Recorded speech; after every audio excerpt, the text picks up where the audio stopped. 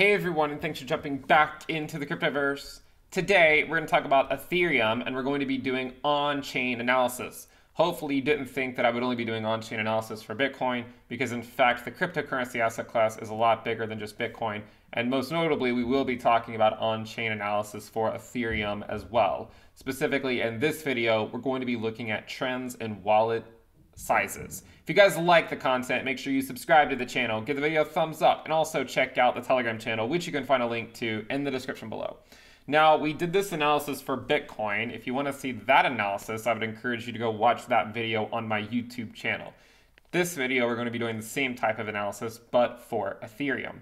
The purpose of this video is to generally just look at how do trends in wallet sizes go for Ethereum throughout the various market cycles. And what we're going to do is we're going to step through this metric and look at different amounts of Ethereum per wallet. Now, I should mention that it is easy for market participants to potentially manipulate this data, especially if someone were to buy, say, 100 ETH. If someone bought 100 ETH and then sent 1 ETH to 100 different wallets, it might appear that you might have 100 different people that are now own 1 ETH each, where in fact, it was just one person spreading it out over 100 different wallets. So with that disclaimer, let's go ahead and jump in. The first thing we're looking at is the number of unique Ethereum addresses with at least 0.001 ETH or 1/1000th of an ETH.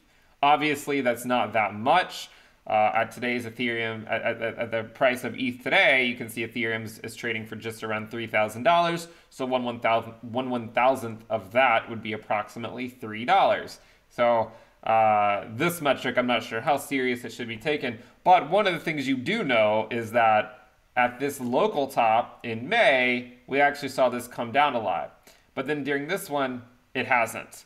And one of the things I've been thinking about recently with all this stuff is it kind of seems to me that there was this mania phase that lasted through the last part of 2020 and early 2021 that brought a lot of new retail investors in.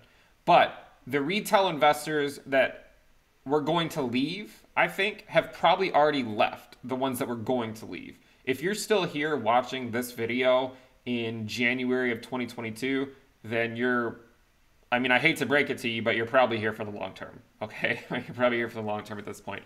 And I think one of the reasons is because that the market participants who are going to capitulate and then leave on the first dip are likely not those serious investors anyways. The people that have stuck around so far are probably capable of handling the volatility a little bit more. And believe me, not everyone can handle it. And by the way, that's not a bad thing, okay? It's not a bad thing. This market is just simply not for everyone. And that's simply not a bad thing if people don't want that type of volatility. But what you can see is that there is a fairly sizable drop here in the number of addresses holding at least 1/1000th of an ETH, going from a peak of approximately 36.5 million all the way down to, around 34 million or so. So it dropped a couple million during that time. But now it's actually steadily going back up. And even though we've been dropping recently, you can see that this drop has actually still led to the number of Ethereum addresses holding at least 0.001 ETH has actually been going up. Okay, does that mean that Ethereum can't drop in price? No, of course it could. Here it was going up for a while, even during the downtrend. But what it shows is that the investors that are still here today are the ones that are more likely in it for the long haul, not the ones that are here to make a quick buck.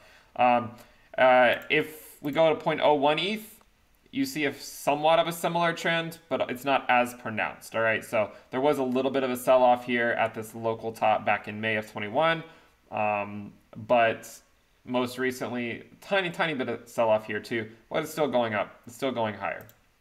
We look at 0.1 ETH.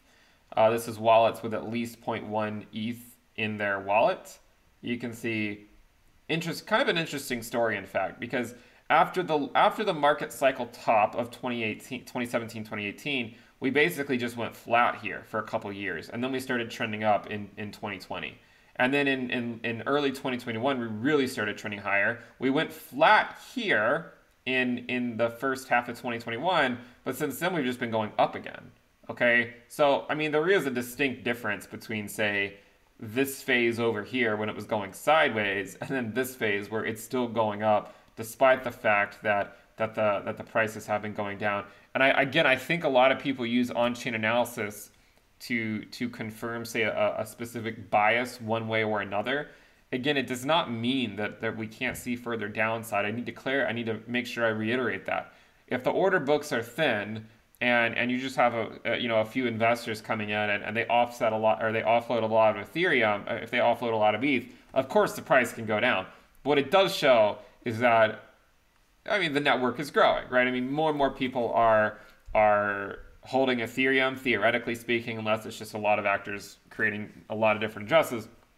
But you can at least see that there are some slight differences in what happened after this pullback earlier in 2021 and then the most recent one. If we go look at wallets that hold at least one ETH, what you'll notice is that it was a fairly nice uptrend here coming out of the March 2020 capitulation, and then a fairly nice drop off here in December of 2020. And after that, we sort of got back on course. You know, this period right here, this drop off, it's funny because it actually corresponded to right before the breakout that Ethereum had against Bitcoin and the US dollar as we got into January. So it's almost like a lot of people lost faith in Ethereum at just the wrong time, and then it started moving higher. And then since then, we can see that it's actually leveled off a little bit here. Okay, I mean, over the last say 3 weeks or so, it's in a local uptrend, but you could argue that it's more or less been the same for about 2 months in terms of the number of addresses holding at least one ETH. Addresses holding at least 10 ETH in a steady uptrend. By the way, one thing we should mention, that as we get into the larger amounts of Ethereum, of Ether, I should say, you should remember that it's going to become harder and harder for people to get that. So it's not that, you know, when we're talking about, say, you know, 0.1 ETH, there's just more people in the world that could theoretically get it if they just decided they wanted to get it. Okay, not everyone, right? And of course, it goes up, right? 0.001 ETH, you just need $3 of Ethereum. Okay, it's a lot easier to get that if someone decided they wanted to get it. To get 10 ETH, even if someone wanted to get it, it's not necessarily that easy to get with the prices at $3,000. That means that someone would have to have $30,000 or so just to get 10 ETH. But if we look at this trend, you can see it was in a fairly nice uptrend going up until the end of 2020, and then went into a downtrend going into what you guess you could argue as this local distribution phase, or even long consolidation phase between 2 and 4K, and then it was basically just been going sideways ever since. Okay, so it hasn't really done a whole lot ever since in terms of the number of wallets holding at least 10 Ethereum, 10 Ether. 100 ETH, it's a pretty steady uptrend into the summer of 2020. And then it actually pulled back significantly during this uptrend, and now it's leveled off for quite a while. So you could argue that this metric of showing at least 100 ETH in a wallet has more or less flatlined since the summer of 2021. And my guess is it's going to continue to stay relatively flat for a little while.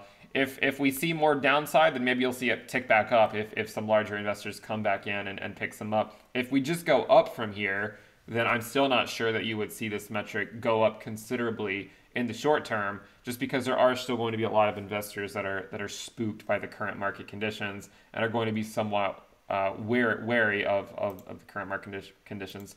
If you look at addresses holding at least 1,000 Ether, fairly flat in 2019, 2020, okay?